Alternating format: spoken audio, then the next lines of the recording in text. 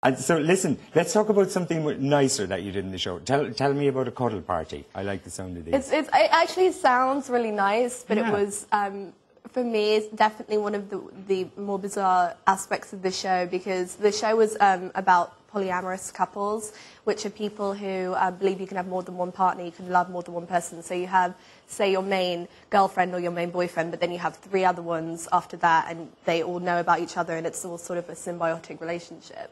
So I went to... And are they all in a relationship together, kind of?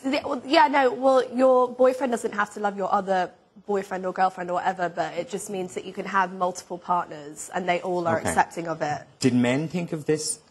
I'm thinking... Actually, I don't think so. I think it came out of the feminist movement, polyamory. Ah, feminism, yes. Indeed. Yeah. That did so much for men, I'll tell you.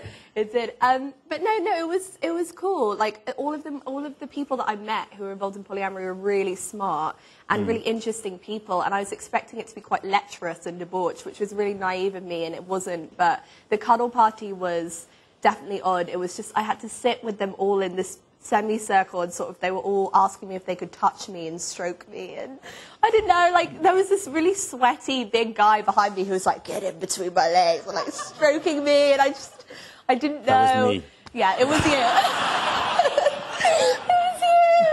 It was me, and it was earlier. Tonight you're mixing up the cuddle party. I didn't want to discuss that live on air. Yeah. But no, it was weird. So did you get a cuddle? Did I get a cuddle? I did get a cuddle. I got a bit more, I got a lot of sweat forming. Right.